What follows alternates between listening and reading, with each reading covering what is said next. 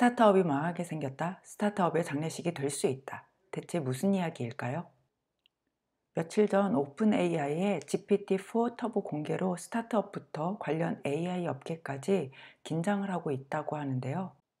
이유는 이제 오픈 AI의 GPT 빌더를 사용하면 앱을 구축하기 위한 프롬프트 엔지니어링, 임베딩 및 데이터베이스 처리, 챗봇을 만들기 위한 코드 작성이 필요하지 않게 되었다는 것입니다.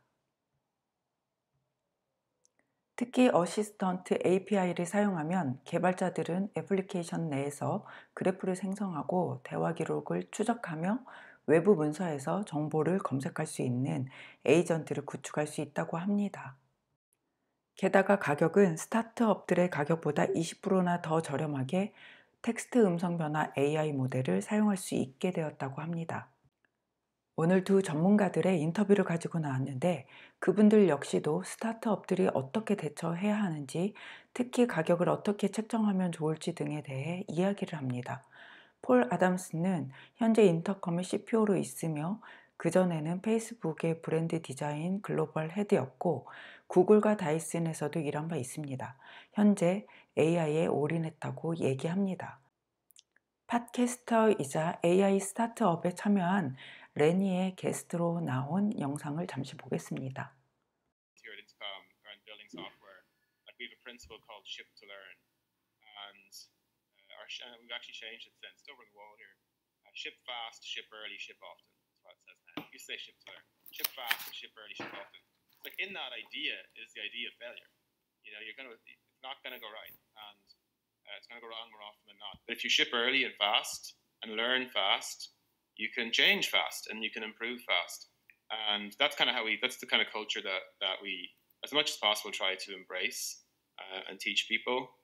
But it's much easier said than done. Speaking of taking big bets and going all in, I know there's been a huge shift at Intercom to move towards AI and embrace AI. And so maybe just to start broadly, I'm curious just what are some of your broader insights or surprises so far in how you've thought about AI and how you think AI will integrate into product and product strategy? Truly all in. This is a meteor coming towards you. Like this is, bigger than mobile as a kind of technology shift. As big as the internet. That's like the next big thing coming. It could take actions, actually do things. It could hey AI, whatever the AI is called. Yeah, change my flight. Change my flight to Tuesday. Right? It can do things like that. And so product, and then very soon after that, Sam Altman, who's the founder and head of Oepn Ai의, said, "Hey, one of the first industries that's going to be disrupted is customer service." Right? Yeah. So we totally changed how we think, how we work, and Sam Altman's like number one, customer support. So you're like, okay, I guess we should adapt. We adapt or die. This kind of, for some person, they get 10 units of value. I think that's about $5. Someone else is like, I'd pay you $5,000 for those 10 units of value. So the biggest mistake was a lot of mistakes compounded, and this is an area where I think we were risk averse. We've ended up with too many pricing models. We've built on top of old, compounded mistakes, and it took a brave decision to say we're going to start again.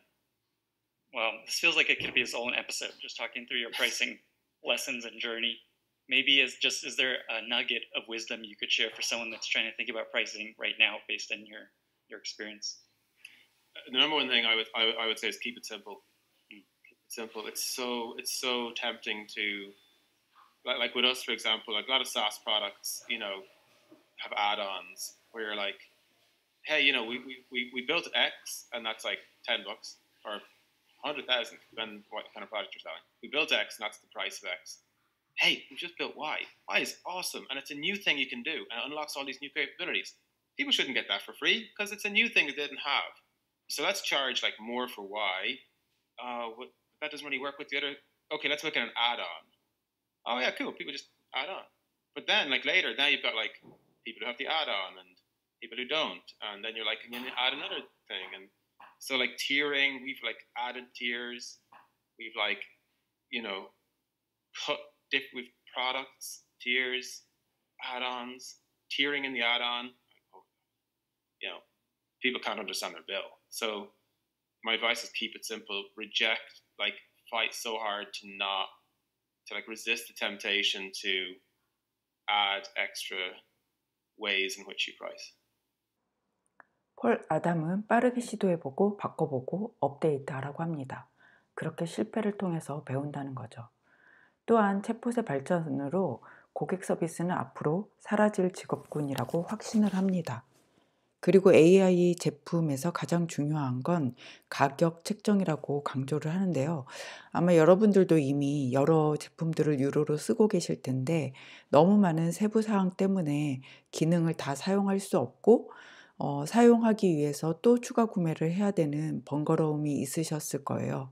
가격은 심플해야 한다. 이 말은 유저로서 많이 와닿는 대목이었습니다. 이제 18개월 전 오픈 AI가 나오기 전과 후로 나뉘어지는데요. 첫 출시 때도 세상을 놀라게 했지만 중간중간 업데이트 될 때 혹은 이미 여러 툴들을 사용하는 유저로 몇 개월 사이 훨씬 더 편해진 도구들을 볼 때마다 안 놀랄 수가 없었습니다. 아마 이제는 안 받아들이기 힘든 단계가 온 것 같습니다.